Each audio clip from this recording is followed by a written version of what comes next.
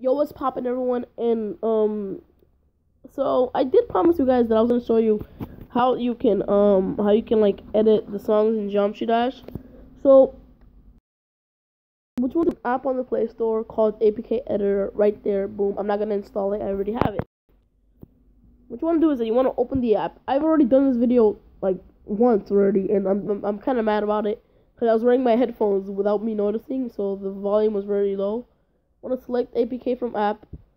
Um.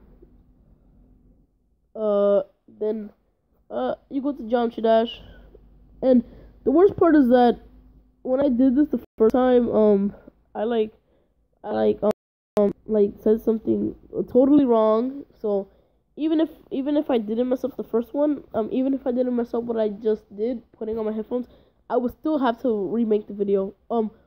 After you click files, you want to go back. You want to go to assets, and then for example, let's go to cycles. Where is that? Where is that song? Or I don't want to change Clutterfunk or Clubstep because I changed those already. Want to go to cycles? Want to do that? You want to replace? You're gonna go into your downloads, and then there's gonna be like your music and stuff. You want to click what song you want. OMFG hello from OMFG. What you want to do is you want to click build. And then after this, it'll show you that it's gonna ask you to reinstall the app. Oh, and shout out to Hulu for the ad, even though I didn't want it.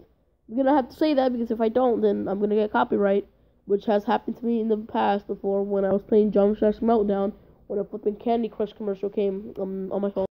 Luckily, it wasn't Nintendo, which they would really like just sue me and stuff. And then it's gonna say 1/2 to wait for a while. Waiting. Okay, then it says install, remove, install, close. Do not click remove or close. You want to close out the app. Is that you want to delete Geometry Dash. I'm not gonna do that. I am not going to delete it because I already have done this. And what you want to do is you want to click install, which I can't do since I already have it.